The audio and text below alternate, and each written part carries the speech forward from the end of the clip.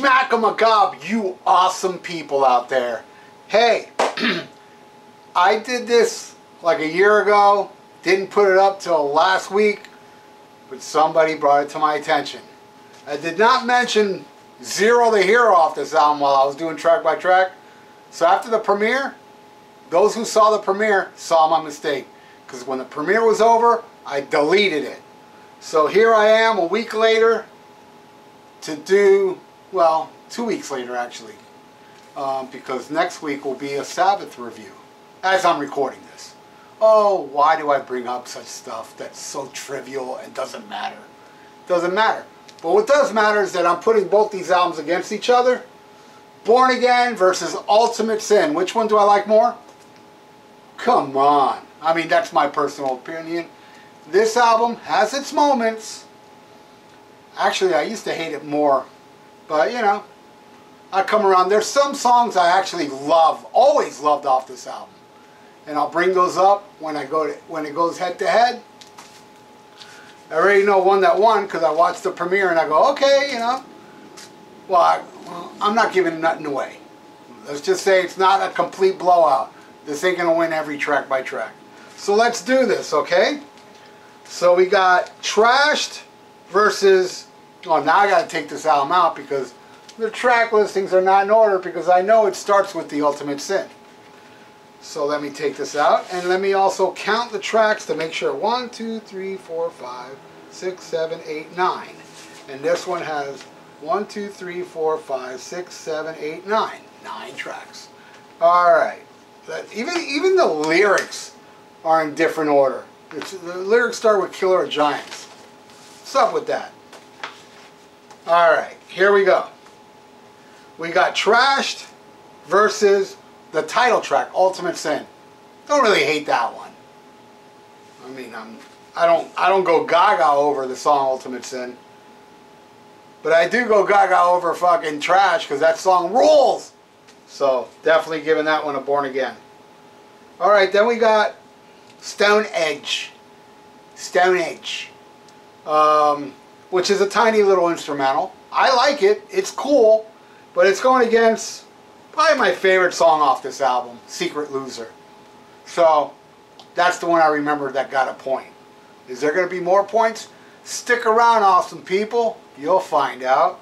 So I'm giving that one to Ozzy. Then we got Disturbing the Priest. That song is better than any song off Ultimate Sin. I don't even have to look over here because I'm giving it to Disturbing the Priest. But let me just look over here to say it. What is the song? Never Know Why. We rock, rock, lose, you lose, lose to Disturbing the Priest. Next is The Dark, another tiny little instrumental, which is dark. And I love it. I love that little instrumental, and that one's going against Thank God for the Bomb, Nukia, Nukia. The Dark just nuked it. Sorry, not a fan of Thank God for the Bomb. Just not a fan of it. I mean, the riff is cool, music's cool, but I don't like the structure, a vocal structure. Like Moth to a Flame. I don't like that stuff. So 3-1 so far. And the last track on both sides, and here's where I messed up last week. I didn't bring up Zero the Hero. Going against Never. Never.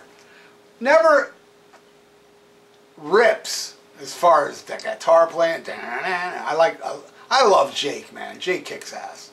Musically it's good, but it's not even close.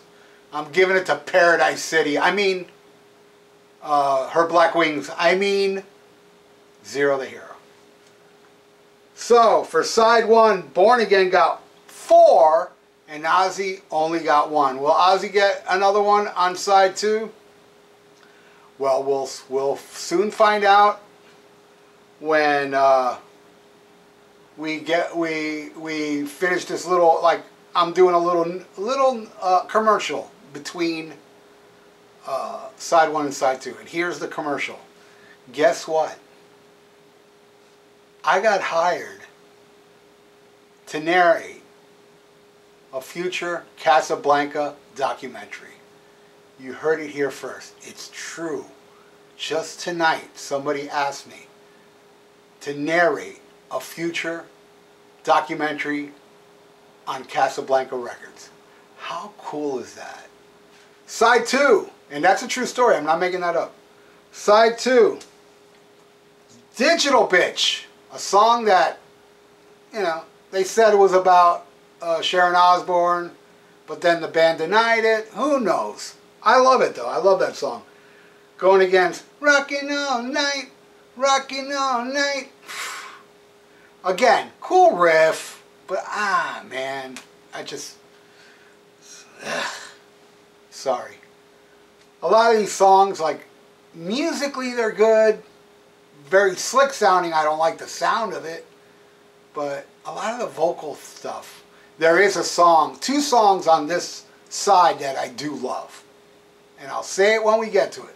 But for now, Digital Bitch wins. And I've heard rumblings of people that don't like Digital Bitch, but you know what they are? They are not me. So, Digital Bitch gets that one. Alright, then we got Born Again versus Killer Giants. Now, that's a tough one. See, Killer Giants is one I love. I do love all of this. It's an epic tune, it's awesome, but, you know, I just said but, which means I'm going with Born Again. I like it more. I think it's epic, the way Gillan screams on it. Shit, he screams on the whole album in such a killer, epic, evil way. So Born Again wins that one. But that one's a close one, I gotta say.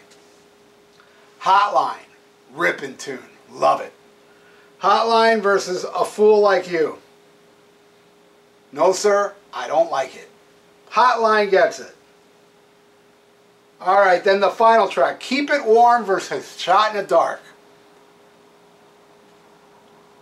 I love Shot in the Dark. I love that song.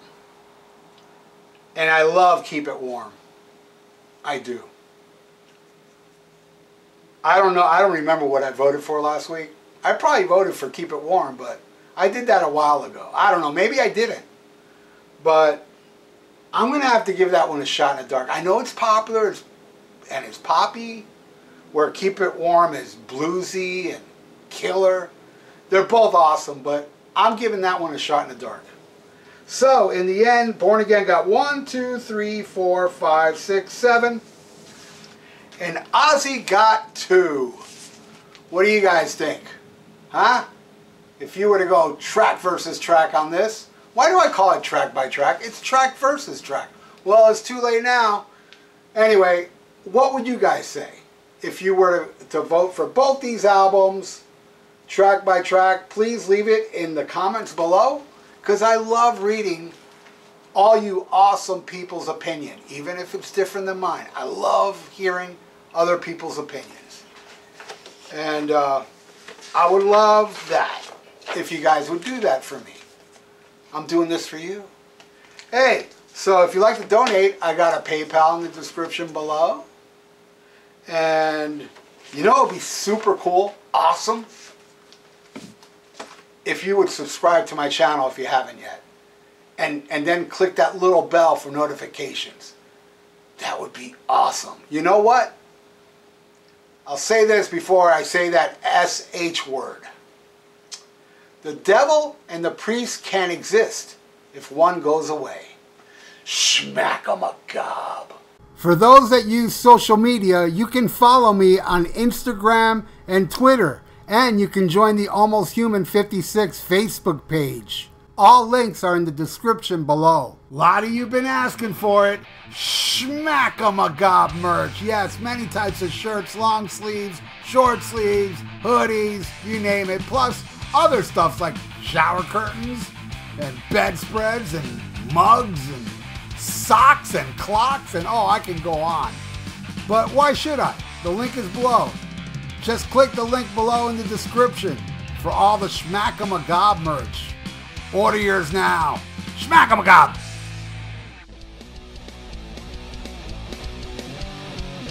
Hey, check out my podcast, The VIERA Vault, on Spreaker, YouTube, and iTunes.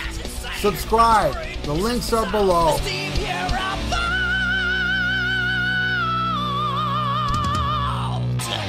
Looking for some new podcasts to listen to? Well, Rat Salad Review Network has plenty of shows to choose from. Like Rat Salad Review, where they discuss the latest rock and metal news, as well as interviews and albums. Album vs. Album, the King Diamond Podcast, with Wayne Noon, Greg Noggle, and sometimes this guy. SHMACKEMAGOB! Ralph VIERA is also on our network with the VIERA Vault. There's also Old Man Metal's Musings, where he discusses heavy metal and beer. Music is Life with Lou Mavs. The Right Opinion for those who love politics. A South Park podcast called Suck My Balls. The Infinite Fringe, a watch-along wrestling show called Beyond Bushido. Ex-Stradivarius guitarist, the Timo Tolkki podcast. And the Great Harry Barnett with I Don't Even Like Podcasts. So check out ratsaladreview.com or search Rat Salad Review on YouTube, Podbean, iTunes, Spotify, Stitcher, and more.